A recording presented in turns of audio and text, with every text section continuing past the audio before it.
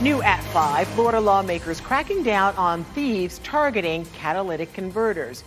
New proposed legislation would charge thieves with third-degree felonies. News 6 investigator Mike Holfeld explains the top targets thieves are looking at.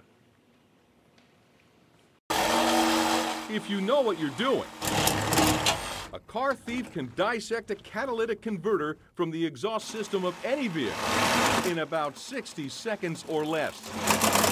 They get the gadget, the victim gets sticker shock. Are you telling me $2,000 to $4,000 to replace it?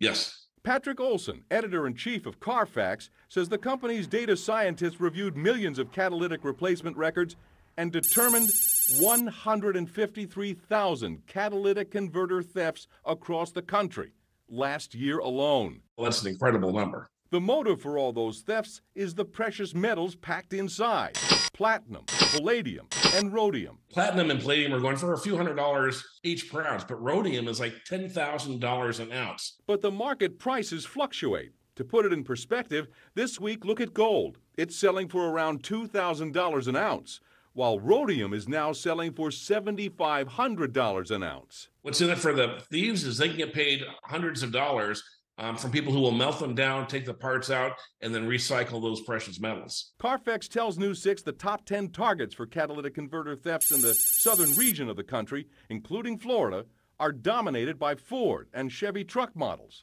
If they're popular models, there's a lot of targets to go after. News 6 ran an independent check with law enforcement agencies in Central Florida and found catalytic converter thefts tops in Orange County. In fact, it more than doubled from 365 thefts in 2021 to 786 last year. This year, deputies tell us they already have 87 catalytic converter thefts on the books. We've got to put a stop to it. It's just insane, the amount that are getting stolen. Here in Florida, State Senator Linda Stewart is co-sponsoring a legislative crackdown on catalytic converter pirates in the form of Senate Bill 306. The Catalytic Converter Anti-Theft Act. It's affecting fleets of cars, it's affecting dealers. Republican State Senator Jim Boyd crafted the bill, which carries a penalty of a third-degree felony for any person who possesses a stolen catalytic converter. We just don't need to have this happening in Central Florida. Stewart tells me she's confident the bill will pass, but with the stakes so high, the thieves will probably continue to take the risk. Law enforcement agencies suggest etching the VIN number on the catalytic converters just in case. Mike Holfeld getting results, News 6.